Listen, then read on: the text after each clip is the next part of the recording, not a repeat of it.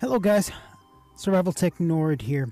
Today I've got another quick and dirty for you. It's a PSK-31 QSO between myself and Sierra F58X ray in Slovenia. I'm using the FT-817 as you see right behind me with DroidPSK. I'll take a screenshot of that. I'm using 2.5 watts output power, and I haven't checked it yet, but I think it's about 2,500 kilometer distance. So, short, quick, dirty, here you go. Let's go. So I start off the QSO by sending out a CQ from my call sign, please, and then an invitation to respond. And almost immediately, Sierra F58X ray returns and answers my CQ. In my excitement, I actually hit the wrong macro, but I immediately followed up with the correct one. In ultra-portable digital communications, macros are extremely important for minimizing the keystrokes. In other words, we use macros to reduce the amount of repetitive tasks during a QSO or information exchange. In my return, I send my name, his signal report, the city I'm operating in at the moment, my locator at the moment, where he can find more information, and of course I ask him, how does he copy my signal?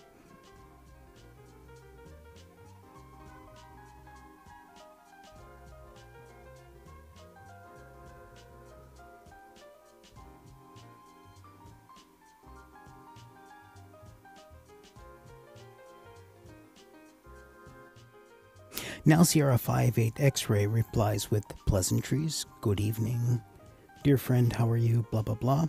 He gives me a signal report. He tells me his name. He types his name twice to make sure that I've received it correctly. He tells me his QTH. He again does that twice to make sure I've copied it correctly, and he tells me his locator, again in duplicate.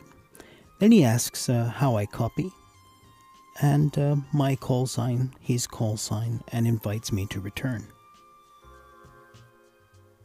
So on my return, I give him a few more bits of information about my operating conditions. Now, many operators don't do this, but it is important sometimes to the old school operators. So I tell him that I have a fine copy, which means I received most or all of his message fine.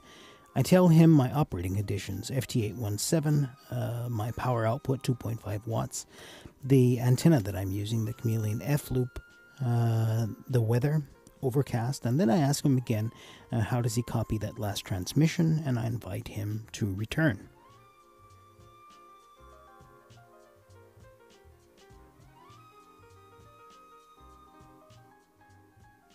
In his last return, he has two choices now. He can actually give me more information about his operating conditions, or he can go ahead and end the QSO, which is what he's doing now.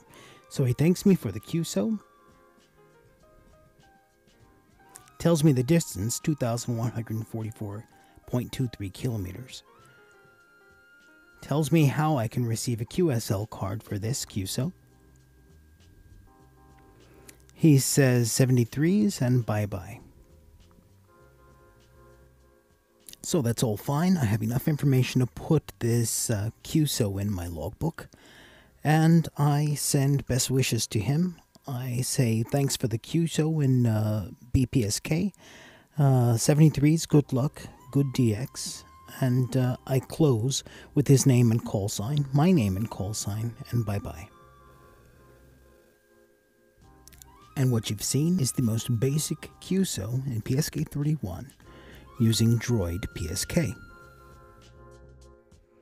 Now, one thing to remember, guys, keyboard-to-keyboard chat modes like PSK-31, PSK-63, and so on are excellent modes for sending large amounts of information efficiently in real time. These modes don't require the internet or any nodes or things like that.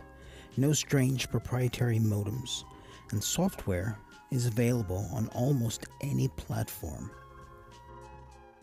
we're finally going to delve deeper into digital modes to help you get an understanding of what it's all about. So stay tuned. Alright guys, that brings us to the end of the video. Don't forget to like us on Instagram, Facebook, Twitter, support us on Patreon, find us on Pinterest, Google+, and of course survivaltechnology.net, where we share lots of news, information, and articles from our channel buddies. Finally, if you've enjoyed this video and you think I deserve it, please give me a thumbs up and share this video with someone who might enjoy it. Alright guys, rock and roll. Thanks for watching.